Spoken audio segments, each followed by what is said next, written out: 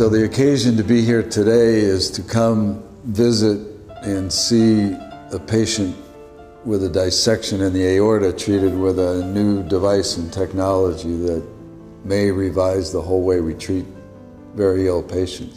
Yeah, at scientific meetings where we get together around the world to present this kind of work, and he was just recently there and talked about the work and the device and convinced me it would work, so that's why we're here. Rolul Casei Naționale în dezvoltarea noilor tehnologii în România este un subiect de actualitate.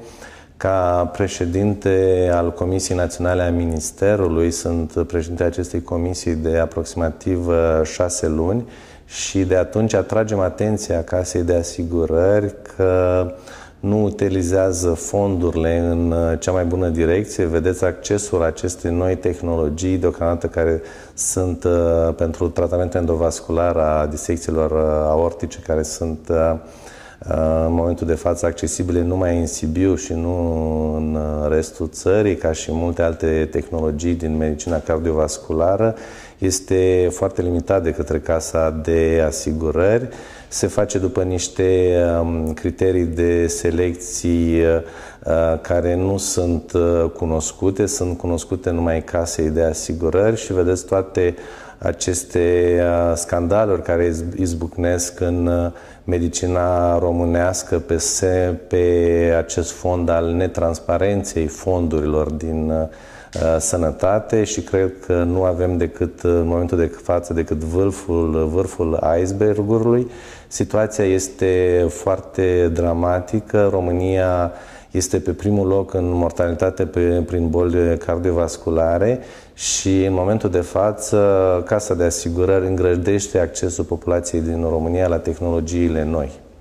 It's an illness that many people have that is related to high blood pressure or other problems with just the aorta and the blood vessels itself, and it's something that now has a very high death rate if it's treated, and when it's not treated is the source of a lot of problems. So to have a treatment with a catheter like they're doing now for the valves or other areas, minimally invasive is what it's called, this is going there very quickly, and this looks like a breakpoint technology there.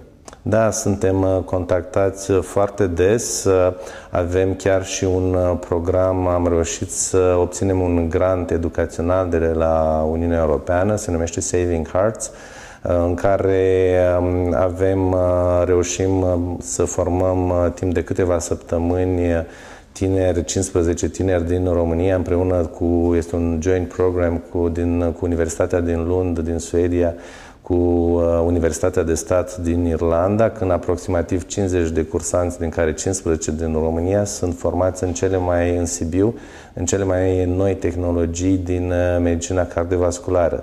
Din nefericire, acest program de formare ar trebui să se deruleze pe tot parcursul anului, deci nu numai o floare primăvara, iar legislația din momentul de față nu ne permite în Sibiu să formăm tinerii medici.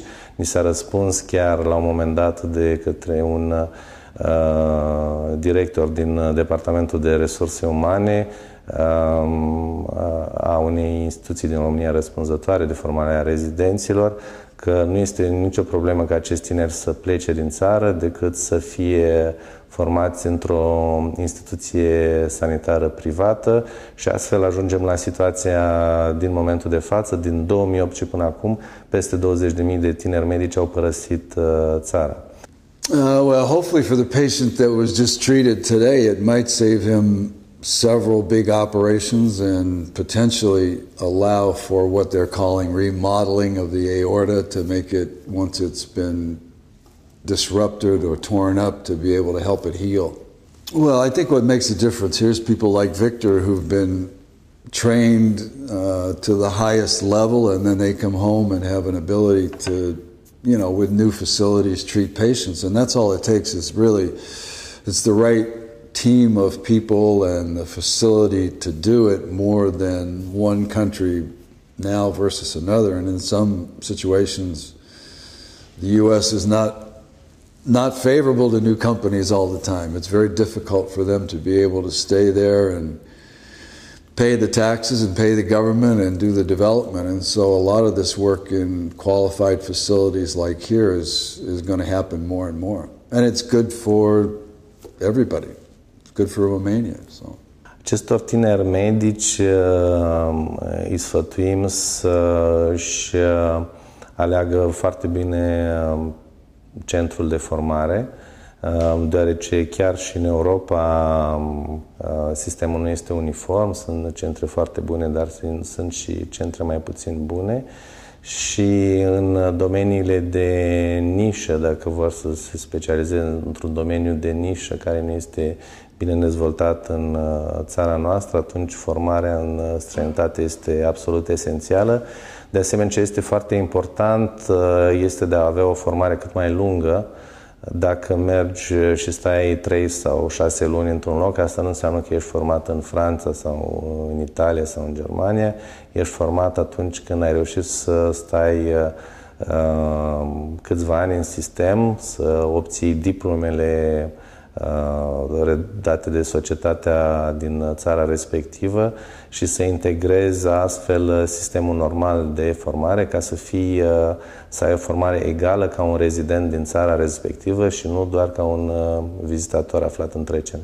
The issue of who's more strict related to regulations goes on. I think everybody sometimes, depending on the visibility, sort of in that spectrum of the most attention, but the FDA has had a lot of pressure in the United States to make innovation more readily available, make it happen faster, and they're trying to do that, although even this technology was looked at in that framework and is doing, in some sense, better in Romania than it is in the United States. So, well, I'm impressed with the whole hospital as a new facility that has state-of-the-art options and, can not only adapt to these new technologies, but it's building a new hybrid room, which is a big addition, would be an asset, and lets them then, with the personnel, be able to handle all sorts of new technologies that are groundbreaking.